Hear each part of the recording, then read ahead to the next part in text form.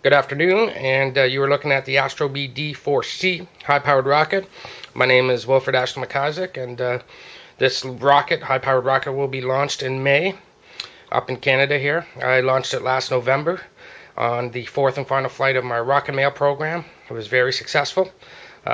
Well, it wasn't very successful. It was successful. The two side boosters here did not ignite, but it was more of a stability test, and it proved that the rocket itself is designed properly. This is the Astrobee D Aerotech rocket, which I've strapped on some boosters, changed the center of mass, center of gravity, center of pressure, center of gravity, and it's basically a completely new rocket. It's got two onboard flight computers. This guy right here, as you see, it's not installed right now, but it's going to be in the nose cone, so right up in here actually. It is going to actually detonate the side boosters.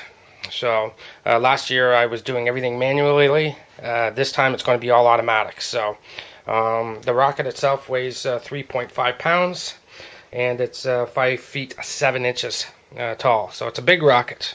And the second onboard computer, as I call EB number 2, is right here, and this takes care of all readings in terms of onboard temperatures, altitude, barometric pressure, a few other things. So and this right now is open. Of course, there's a access panel for the power, access panel for the altimeter. So, and of course the engines, which I have loaded right now, covered up, 2 D12s and the G77 motor. So total, this rocket's going to kick out 38.4 pounds of thrust.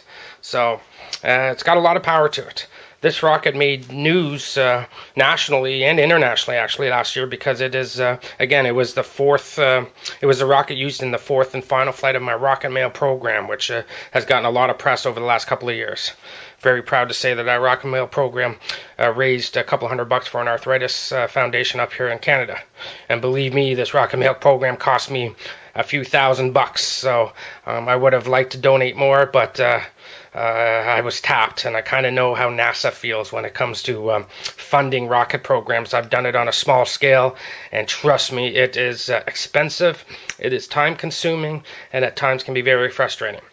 But at the end, when everything works out, it can also be very rewarding. So also on this rocket, instead of rocket mail this year, because the program has concluded, right in about this area where the payload bay detaches, there's a blast cap in here that will rocket the payload bay forward. The booster end will drop off. Both will reach the ground under 2 separate parachutes. But I'm going to have a glitter experiment. I call them micro glitter balls, 100 grams of them. So, and we're going to see, do a line of sight experiment to see if we can see these glitter flakes or balls, tiny little micro balls that will be jettisoned at somewhere between 1,500 and 2,000 feet. Also give us a good indication of the wind direction up there. So this is the Astrobee D4C, and I'm looking forward to launching it in May, and there'll be some good launch videos on it, I hope.